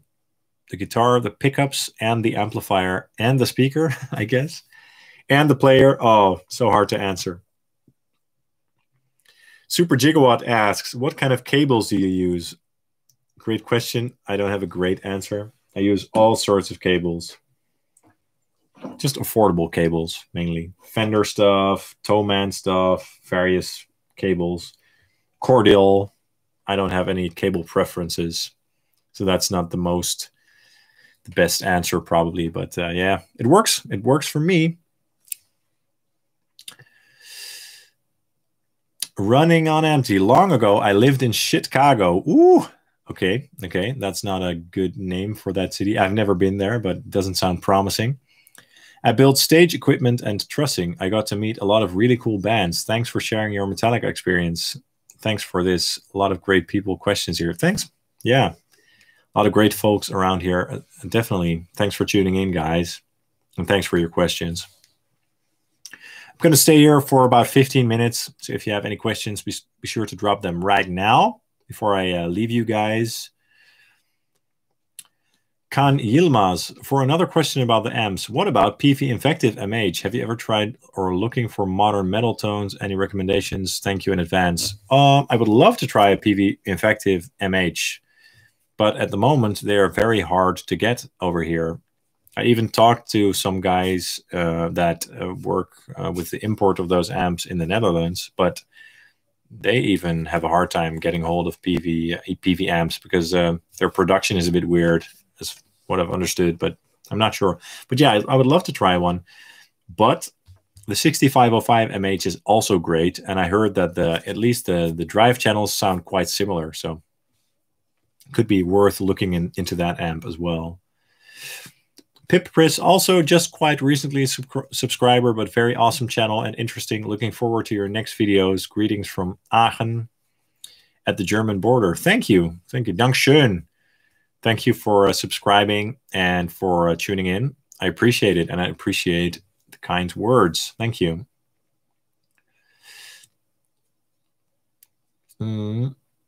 Let's see. I don't know if I can answer all of your questions, but I'm gonna do a couple more. I can't believe how good your rectifier sound is without a boost. It's great, Eric. Thank you.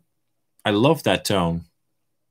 Maybe with those amps, it's all about mindset, because if you play through a rectifier with enough, you know, what's the right word? Conviction, willpower. I'm not sure what the right word, with the right intention, you can make a rectifier sound great without a boost. Don't expect it to sound very tight and articulate. Expect it to sound like a rectifier, so a bit loose, scooped, fizzy, with a huge bottom end. And if you just accept the sound of a rectifier for what it is, it will bring out great playing. That sounds kind of philosophical, but yeah, I love rectifier sounds without a boost. And especially the mini rectifier, which in a way sounds similar to my dual rectifier, but it sounds a bit tighter and a bit more mid-focused, slightly more mid-focused than the dual rectifier that I have. So that's a great rectifier to play without a boost as well. But yeah, thanks. I love how my rectifiers sound as well.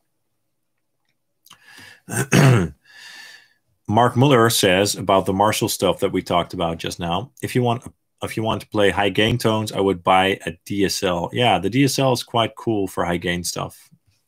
Quite cool and slightly more affordable option for high gain tones than some of the other Marshalls.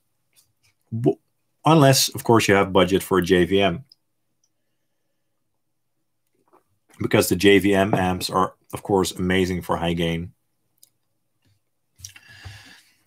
Let's see. Let's see. Thanks for your answer. Thank you. Yo, Rui Buika. Welcome. 10 more minutes before I'm going to end this live stream, because 2 hours seems like a great time to end. So if you have any more questions, we've got about 11 minutes to go. So be sure to drop them right now. Let's see. Could you do a comparison between a Digitech drop tune and an XFX virtual capo? Could be cool, but it's not something that really interests me, to be honest. Who knows? Who knows in the future? Thanks for the suggestion. Marco Hahn, do you record bands in your studio commercially?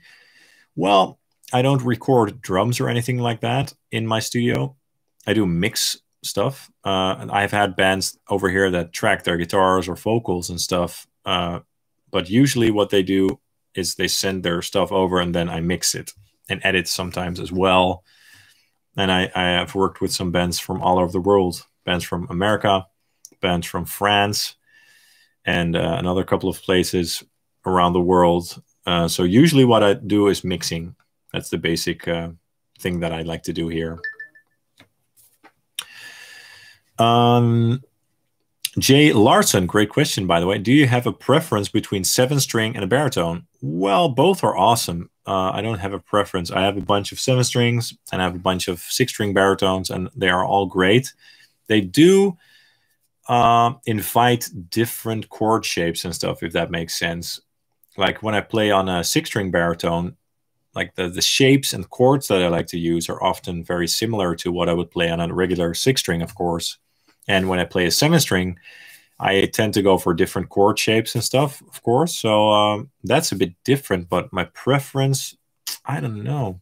I guess I play 7-string a bit more often than the baritone guitars, but there's not a big difference there. Yeah, it's hard to say, but great question. Something to think about for sure. Both are great, but yeah, they just invite different playing styles and different chord voicings and stuff. Tado Kelly, Tadeu, how long ear training until your mixes sound good? Is there any common EQ on your guitars? Great question as well. About ear training, what I would say is just do a lot of work and experiment and, you know, mix a lot of music and put time in that. And that will help you fine tune your ears, and also listen to the records that you love and listen to how they sound and see what's going on in those mixes. Is there any common EQ on your guitars? Well, no. The only thing that I like to do on my guitars these days is do a low cut and around 80 Hertz or something, depending on the source. And that's all that I like to do. If I feel that my guitars need EQ, what I would usually do is go back to the plugin or the IR and change that around until it sounds good. Because to me, that always gives me more natural sounding guitars rather than grabbing an EQ and fixing it that way, if that makes sense. I hope that answers your question.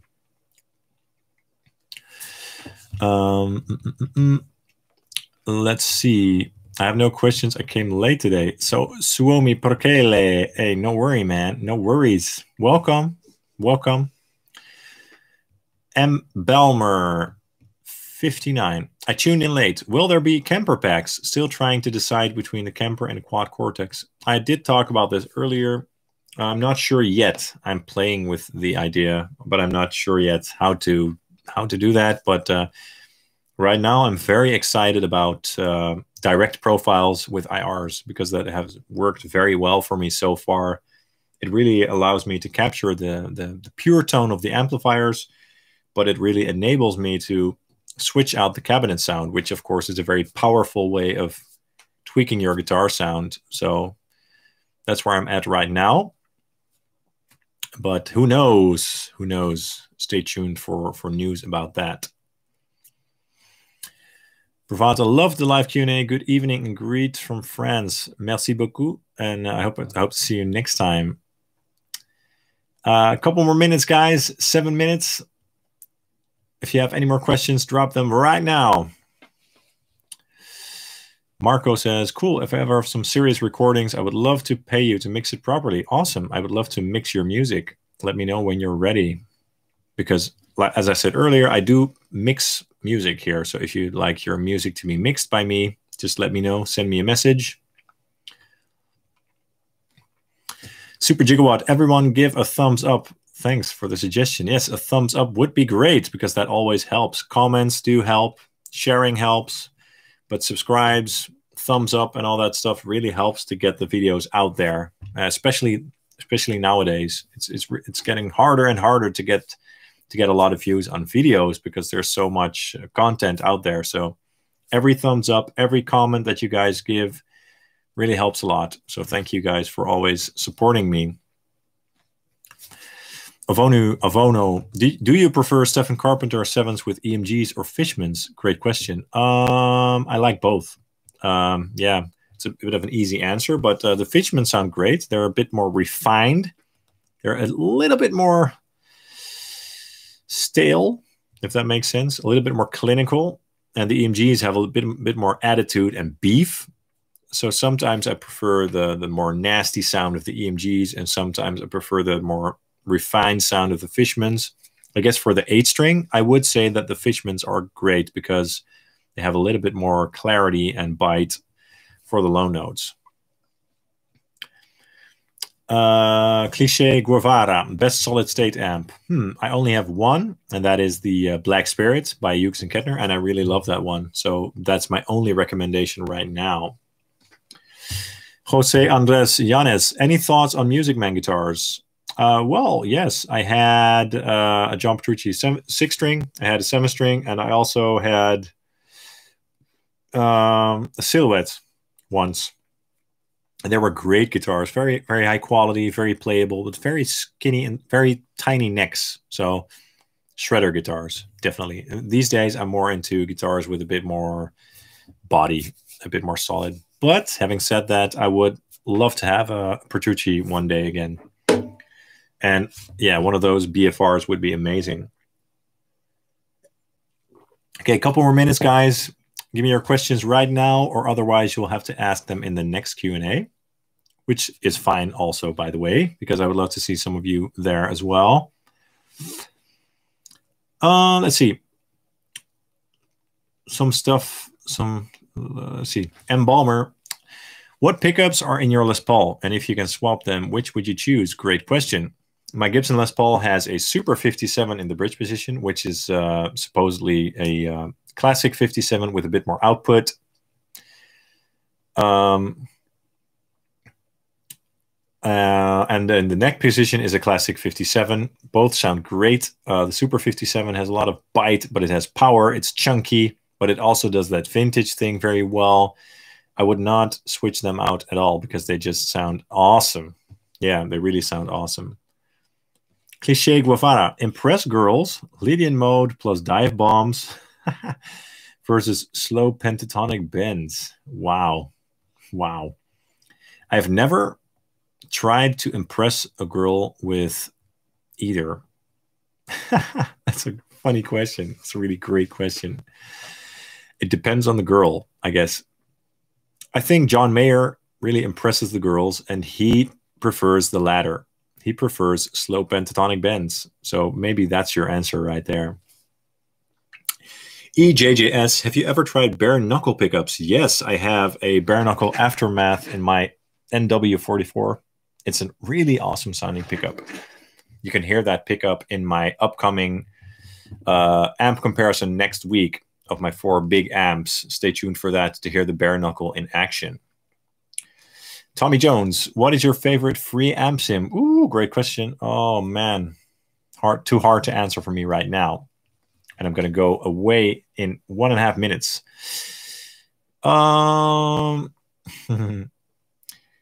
Marco Hahn, have you ever tried the Angle Metal Master amp? Any thoughts? If so, I have not tried that amp. It looks really cool. I've seen some videos of it that sounded pretty nice. And all the Angle amps that I've tried have been awesome. So can't really go wrong with an Angle if that's the tone that you're after. Okay, that's a wrap for this live Q&A. Thank you all so much for tuning in. I really appreciate it, and I really appreciate your comments. Please drop a like. Please drop a comment. Please share, whatever. I really appreciate all of that. And of course, subscribe if you haven't already. And stay tuned for my big amp comparison next week with my orange Rockefeller 50 dual rectifier PV6505 JVM410H And also stay tuned for that awesome blind test that I'm going to do of my JCM800 Studio, my Kemper, my XFX, and the Helix, which should be a lot of fun. Thanks so much for tuning in. Goodbye to you, and stay safe, and a happy new year to you all. And I really hope to see you in my future videos and my next live stream. So thanks so much, guys. I really appreciate your support, and I'll see you soon. Thanks, guys. Bye-bye.